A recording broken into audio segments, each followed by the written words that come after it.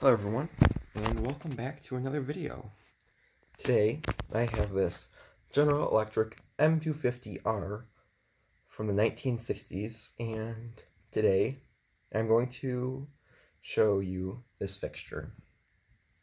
So I got this fixture a couple weeks ago with a bunch of other fixtures, including a Jocelyn gumball, a Jocelyn gumball refractor, some Westinghouse parts, and a Revere cat eye. And today, the focus is this very nice fixture, which I really am glad I have. So this fixture came out in 1960, replacing the original M250. That fixture was basically an M400 with a plastic lens and a longer socket to accommodate a smaller 250 watt mercury vapor bulb.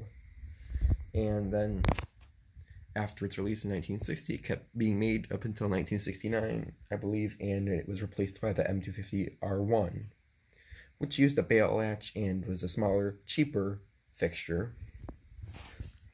So this fixture is very well stylized, and I really like the look of it, and it's a look that you don't see in today's fixtures. Even the HID ones are generally a lot more square, and they don't have as many curves and design elements. So, looking at the fixture here, we'll start looking at the top. And it's pretty simple. It's a very long fixture though. It has a pointy nose there, and it's got a photocell receptacle on top, and that's really it. Other than this ridge that kind of looks nice and goes around the entire fixture. So the photocell socket here has a General Electric shorting cap on it. It is, you'll see the logo there, but it's GE shorting cap. It works. And then under that, here's the Leviton socket here, which was what they used on the early lights, and eventually they switched over to different, I believe, plastic photocell sockets. But these metal ones are really nice.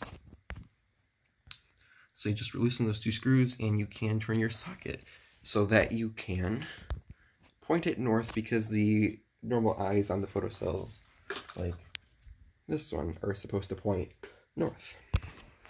So then, we'll flip over the fixture and see what's on the other side. So here we go. Here's the bottom of the fixture, and you'll see, again, some more of that design, and this fixture in particular has silver paint, because it's one of the earlier versions before they switched over to the less exciting gray paint. And I'm actually kind of surprised that it still has the paint on it. It's a pretty delicate paint, but it was on the bottom of the fixture. And when we look at the inside, you'll see it wasn't used probably that much.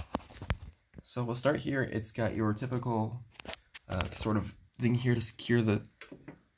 You push this button in so you can release the door, but this helps if the latch fails, the door will not fall to the ground, and it will be able to just be shut, and you won't lose that glass lens. Next here we have the big old GE logo, and it's pretty deep. It's probably like a millimeter deep boss there, and it's very high quality. Moving up here, we have two drip holes, and then the hole here for the screw that secures in the lens. And then the lens itself here is, I believe, original. It's a GE shallow lens, and looks really good in this fixture. This is one of the few fixtures that I think actually looks better with the shallow lens. Here we can kind of get a side profile there. It's a very round and square lens, depending on how you view it. So it's got some markings here on the top, GE and whatnot. And finally, we get to this latch here, which is just a button. The earlier ones were just like this. They had no sort of easy way to open the fixture, and when these got damaged, they were a pain to open. But later fixtures, I believe 1965, they added a little protruding tab that allow you to open up the fixture much easier. And I have a General Electric M400 in here that has that feature. There.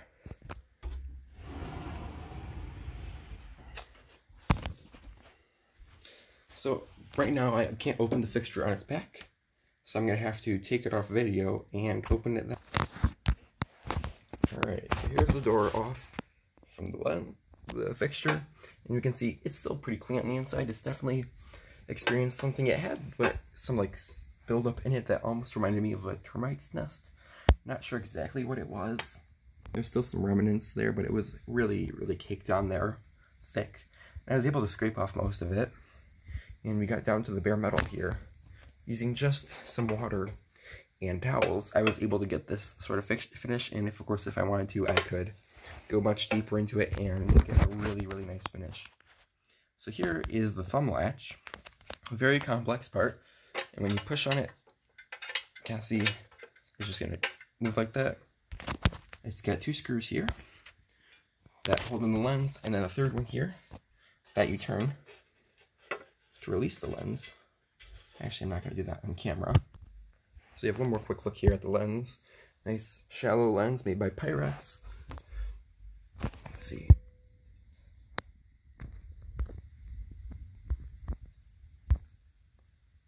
Right, is it going to focus? No, it's not going to focus. But it says made for General Electric Pyrex. And there, made for General Electric. Anyway, there's that. Now moving on to the fixture here. You'll see it looks very clean on the inside. So, first of all, when I got this fixture, it was missing the mounting hardware, so I had to steal it out of my M400, so I have to get replacements. But this is for now, just so I can mount it and see what it looked like. And you'll see I had that YouTube post a while ago where I had this mounted on the pole. So, it's a very simple and user-friendly mounting system. You have this main strap here that grabs on the pole, and you have the second one here that you can loosen the 2 screws on the back and move this whole piece up and down to change the fixture, how it's tilted, so that it's, of course, aimed properly so that it's lighting the road as efficiently as possible. And then you just have these 2 screws here that used to clamp on and make sure it doesn't fall off. Next here is the big ballast. It's a big 4-coil ballast, and it's heavy. It's probably about the size of a 250-watt ballast made today, and it's pretty high quality, though it is loud. So next here we have the tag, which is a nice foil tag, as GE did. And there you go. Very nice. All the information is perfectly there. And this fixture was made, as I believe I was told, January 1964 is what the date code NY translates to. So that's when this fixture was made. Next we have a terminal block here with some numbers on it that correspond to this. Super simple, but really nice, because it shows you, even if you don't know what you're doing, exactly how to wire up. You can't make a mistake. Next here is the capacitor, which is replacement. I have some, like, I don't know what it's called, like a Brillo pad or something under there.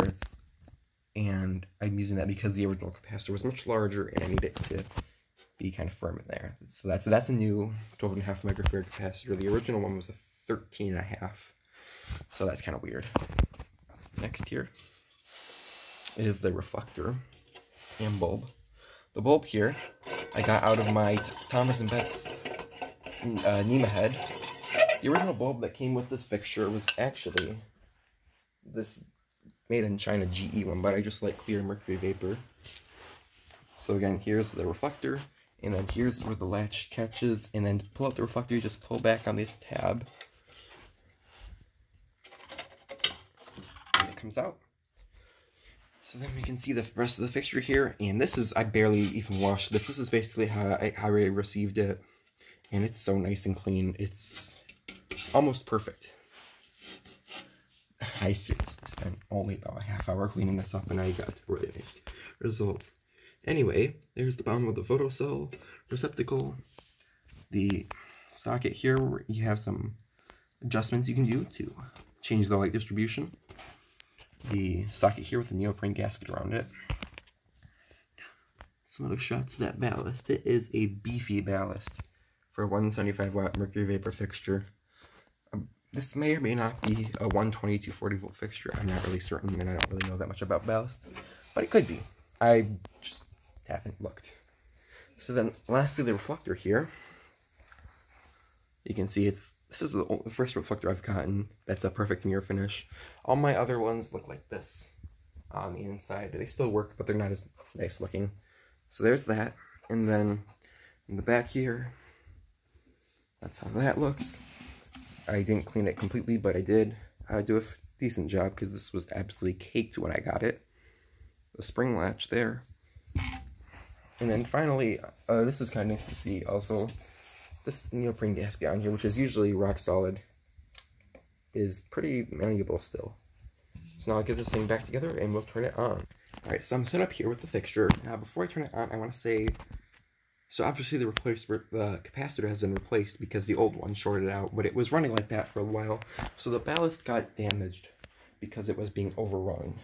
Because in these types of ballasts, the capacitor limits the current and keeps the ballast from destroying itself. So with that capacitor shorted, it was overrunning and heating up. And I luckily got it before it was completely destroyed and replaced the capacitor. So hopefully it's a lower value, so it's not going to get as bright. But it should be at least at a point now where it's not destroying itself anymore. But I don't have any sort of meter or anything to test the current going into it. So I don't honestly know, and I'm not running it for a very long time. So let's turn it in 3, 2, 1.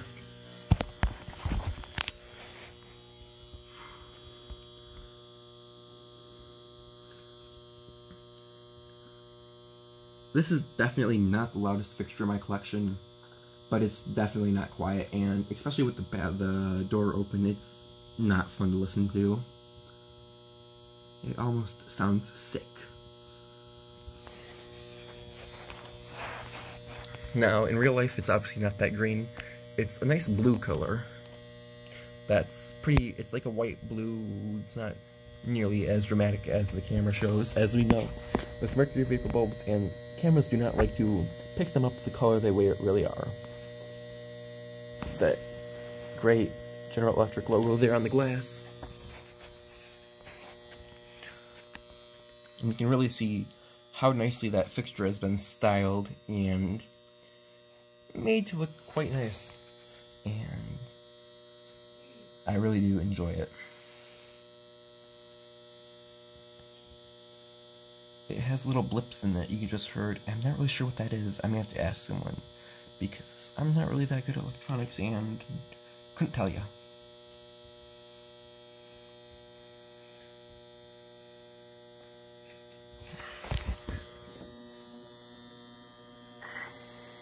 So there it is. I'm not gonna run it too much longer, but you get the idea. It's a very nice, bright fixture. So that's really it. These were fixtures that were used kind of commonly in my area, and they were pretty common up until like the early 2010s, and then they got replaced with American Electric 115s, and those are very common here. So I've seen a couple in my time.